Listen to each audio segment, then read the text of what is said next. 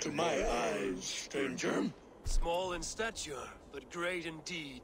I am the one they call Havi, the High One of Asgard. And I come bearing a great gift. Your name is known to me.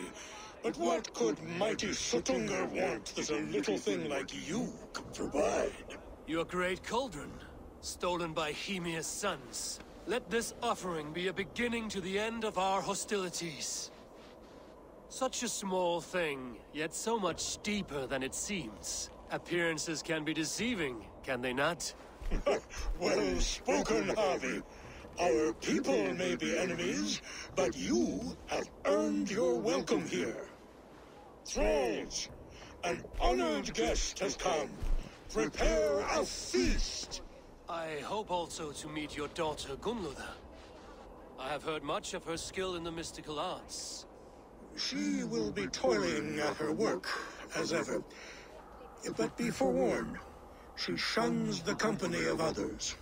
I could summon her to the feast if you like. We might discuss matters of alchemy on the way.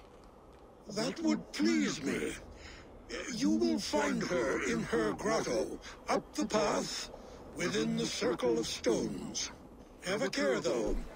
You are safe in my presence, but you wander Utgard at your peril. I will be discreet. And Havi, be kind.